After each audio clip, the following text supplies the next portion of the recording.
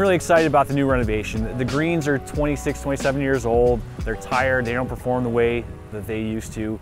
From a drainage perspective, they kind of hold water where they shouldn't. The new greens, we spent a lot of time engineering the root zone mix. The greens are going to play extremely firm. They're going to drain very quickly. So I'm very excited about that. A lot of green extensions, bunkers taken away, bunkers added, new turf conditions, which is going to add to the value of the golf course. You know, over the past several years, especially trying to get the golf course at the high level that we want, our 26-year-old greens aren't reacting properly. It's about time that we definitely redid the turf conditions for the greens. In a big project like this, planning is everything. Let's walk through the timeline for the year. We'll start at July, where the plan is to break ground and begin reshaping and seeding all green complexes. Greens will be finished by September, meaning all attention will now be aimed at finishing irrigation, completing this process by the end of November, because that's when the seasons turn, where the only thing we can do is pray for good weather and no surprises. And if we make it out with any hiccups, we'd resume in the month of March, the final touches, where we lean on the team to bring us to the promised land. We're really just going to let George Lay finish the irrigation process, Rich Labar finish the construction. Tom Marzoff is going to be here with his team, Team Fazio, kind of overseeing the project. I think it's such a great story for the Met section, and I think there's going to be a lot of interest around this project, so to memorialize it, kind of get the word out there, you know, that restoration and renovation can be done. It is a good thing. We're only open 3 months this year. Members are paying full dues. They're behind this 100%.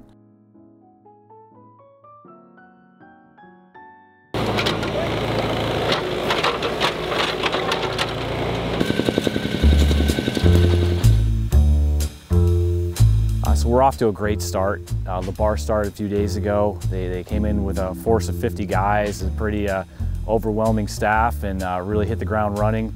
To date, I think we have about 4 greens completely cored out in about 3.5 days, which is very impressive. George Lay team, they've done a fantastic job. Their goal was to have all the main line in when we close the golf course, and they've accomplished that goal. On top of that, they've also installed 80% of the fairway irrigation, which we expected to start as the course closed. So that's a huge leg up for us in our goal of seeding all the fairways. Tom Marzoff is adding a lot of value on some of these golf holes, and 13 is a great example where if you miss a little bit right, what could be a 10-foot chip now could be a 60-yard chip. I think there's a lot of really neat, they look great and they're going to play great. The big part of why we're here and why are we doing this is replacement of the life cycle components that are wearing out. And then if you're going to do greens, is there anything else you'd like to look at each and every green to improve our position in the game? Hudson National is proud to move up in the top 100 Golf Digest listings this year. We moved up to 86. You know, you'd like to move higher than that. Who wants to be 86th at anything? We'd like to move up, right? And so for the next 3 months, the crew would focus on coring out all greens and reseeding all fairways before the cold weather.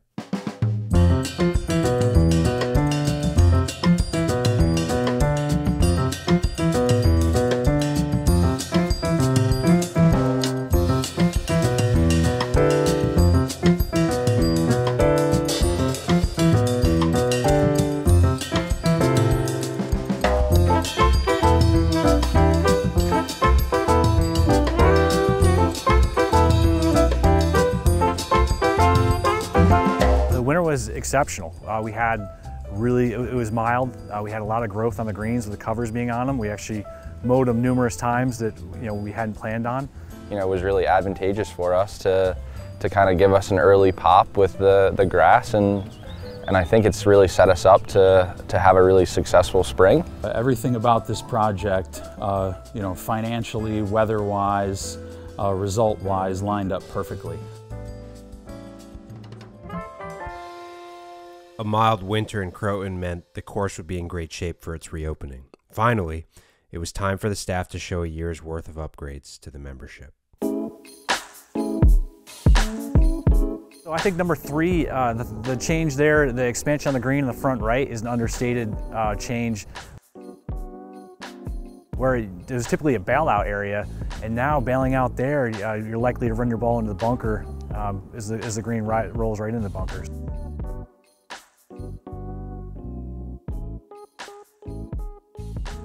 Third tier on 4, is going to be difficult to get to, and the bunker's pulled in on the right sides.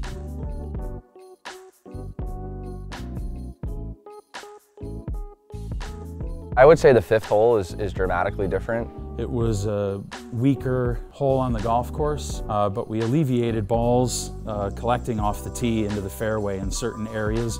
We kind of leveled the fairway out. We went back left and we cored out, and we went as far as we could until we found bedrock, and that was kind of our starting point, and built up from there. And there's some nice rock outcrops as a result. Left side there being shaved is going to add a ton of variety, whether you want to play a lower bumping shot or you want to play something higher with spin. You could even putt it. So now you have a very complex green, which from the top of that hill hitting a 160-yard shot, gauging the elevation change, gauging your direction, wind, it's going to be a very strong hole. The real big change on number 6 is going to be the additional length we've added in the back of the tee box. It's going to make that drive a whole lot more difficult. The left side of 6 and the layup bunker kind of protecting people from just bombing it up the hill. It might even be a 3-wood because of how tight it is up there.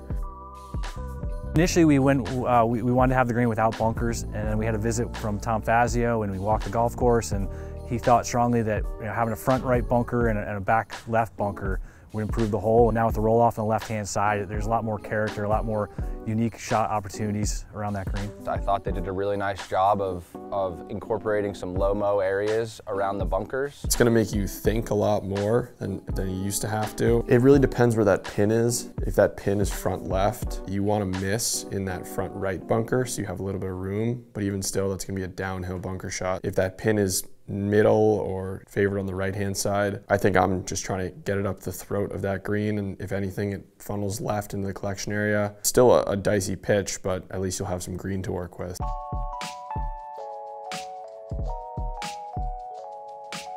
The new bunker on 7 is a great bunker to frame the hole and give you something to hit towards, and you don't want to go past it or you're going to run down the hill and could be in trouble. And that's kind of where you want to be going at the green from, 120 yards out. Green complex, I think that's a huge improvement with the closely mown turf coming down the hill. You used to have a couple of bunkers on the right. It was kind of a teardrop green that collected to the front portion. You had a big false front. You're now going to have that in the front, and you're going to have that on the right side of the green. There's a bunker that sits in the middle portion of the green now, just short. It was a good hole prior, but I think it's going to make you think and have to lock in that much more. 9, the new fairway bunker on the right-hand side. That will definitely, for the longer hitters, we'll have to take that into account. And then around the back right side of 9 green, there's some more roll-off areas to add a little more interest.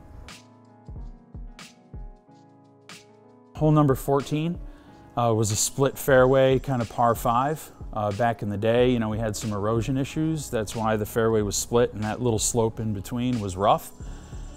We don't have those issues anymore. Everything is kind of settled in, so we kind of blended that fairway into one. I think it looks amazing. That definitely needed to be addressed. It's been talked about for many years, and we fixed it. And then same hole 14, pushing that green back around the pond, and now having those hole locations out over the water on the back third of that green. That's something I think that we've really needed. Yeah, 18 went from the hardest finishing hole in Westchester to definitely the hardest finishing hole in Westchester. I mean, I don't even know what to do off the tee.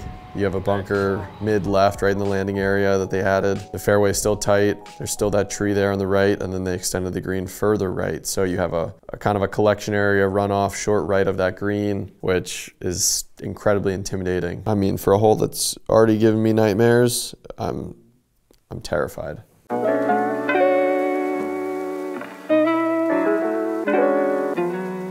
I think the reaction to the changes is going to be just unanimously positive.